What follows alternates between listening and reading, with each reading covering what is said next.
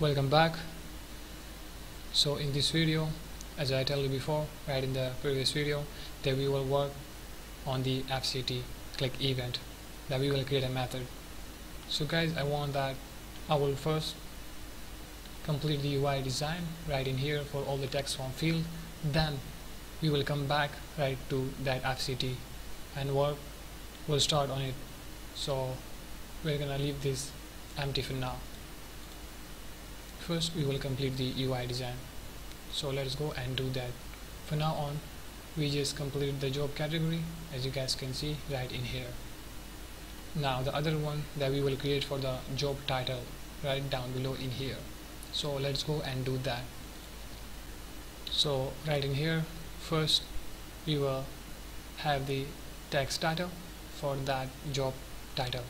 Okay, so in here we will say text title.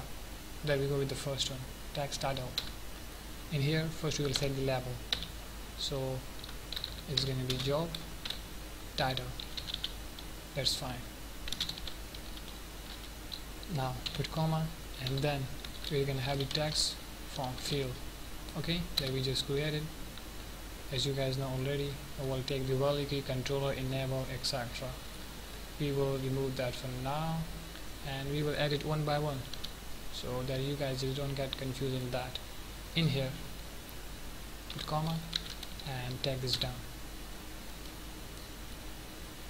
So the first one, we will provide the property value key.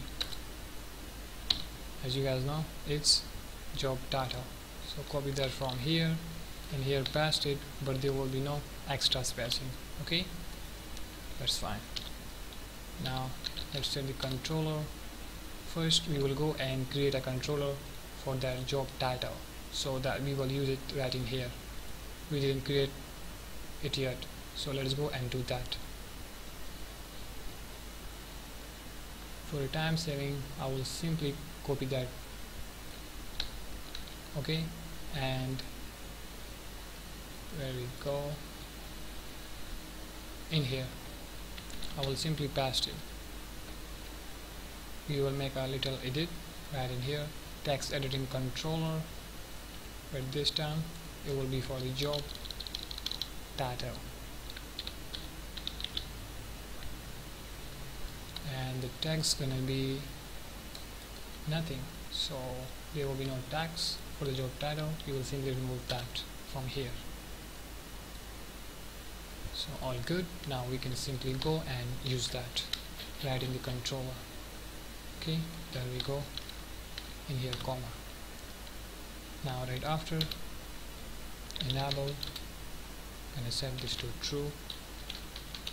Okay, right after FCT,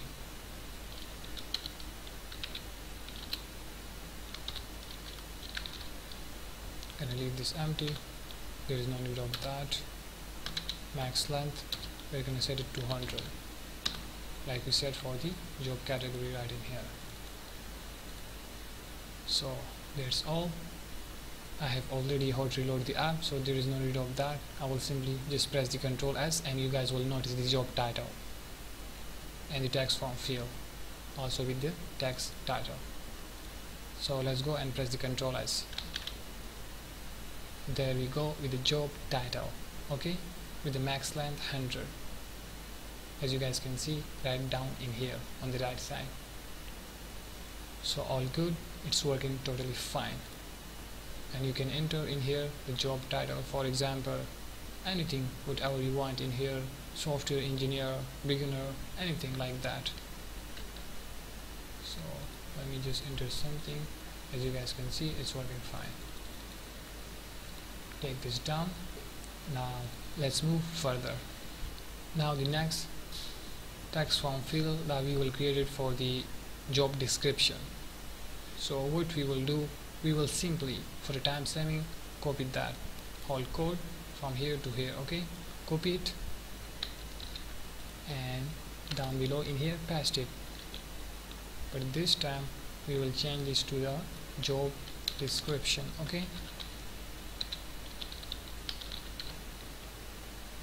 and from here we will copy that in here, paste it, As you know, there will be no extra spacing right in the value key. Okay, and the last thing that we will do, simply just go and create the controller for the job description. In here we will copy it, and in here paste it. It's going to be for the job description.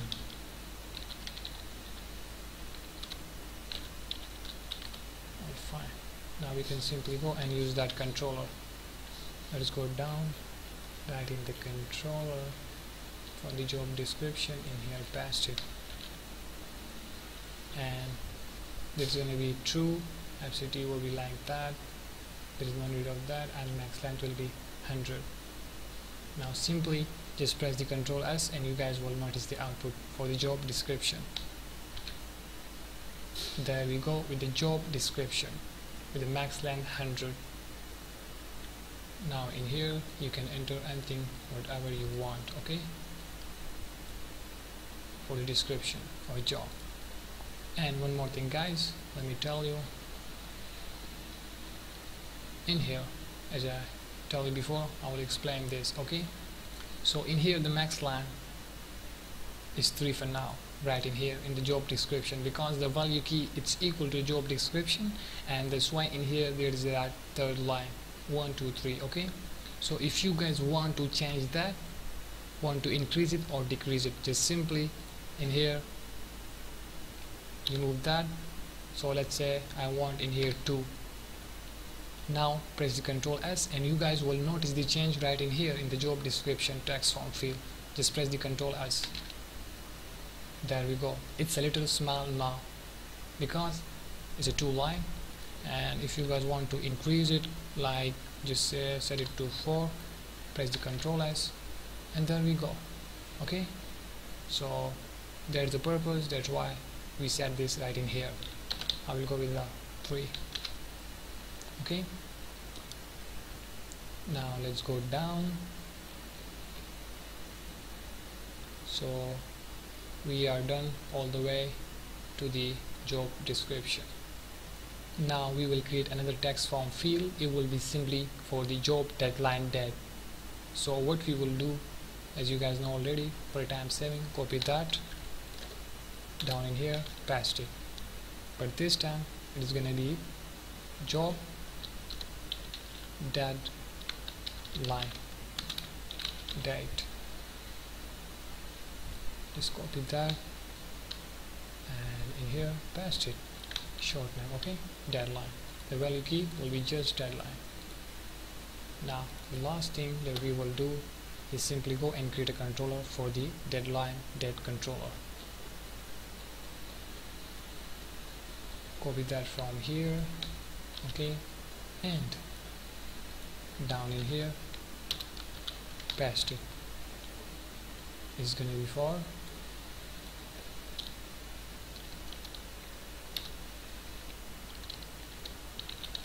deadline date. Now we can simply go and use that right in the controller of a deadline in here, paste it, and this will be empty. We will leave this empty for now. Later on we will create a method and we will call upon that method right in here. It will be simply for the pick date dialog. Okay, so for now there is no need of that. We will work on that right in the future videos. So as I told you before, first we will complete the UI design. So that's all for the job deadline date. Now simply just press the Ctrl S and you guys will notice the job deadline date and their text form field. Just press the Ctrl S. There we go with the job deadline date, the max length 100 text form field. Everything is just right in here. Okay, now that's fine. You can manually add the date from here, or right in the future videos, as I told you before, we will create a method by the name of pick date dialog. So simply the user, whenever we click right in here, it will simply get the user to the date dialog, and the user will simply select the date from there. So we will work on that right in the future videos. So it's working totally fine for now. Okay, this video ended right here, and see you in the next one.